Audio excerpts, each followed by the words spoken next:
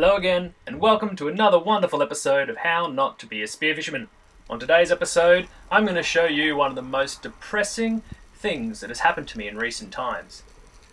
Possibly ever when it comes to tuskfish. I'm dropping down on this lovely little bommy. It's in 27 to 30 meters, and I turn, and here it is, a massive black spot tuskfish. Just look at the jaw on this thing. It's protruding, it's fat. Oh, this is like a 13 to 15 kilo fish. And it turns, and it presents, and I hit it beautifully. Right behind the eye, just behind the head. This should be all over and done with. But the flopper doesn't open.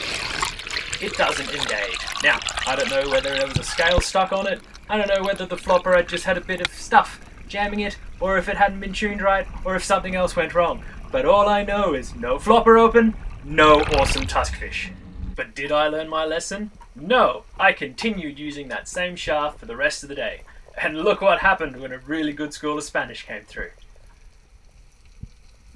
Yeah, did you guess? I shot the fish and it came back out without the flopper opening. Oh, amazing. Who would have guessed that would have happened? And now look, the school's just swimming around below me, taunting me, saying things like, you can't get your flopper up, and oh, how's it going, flaccid flopper?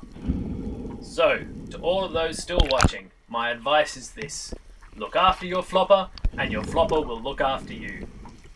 Or don't look after your flopper, and leave all the fish you shaft unsatisfied and unfulfilled, and very, very unhappy. So thank you for watching, and I will catch you next time. Or I won't, because I probably still won't have fixed my flopper. And watch this bit. Look, I can't even load a gun properly.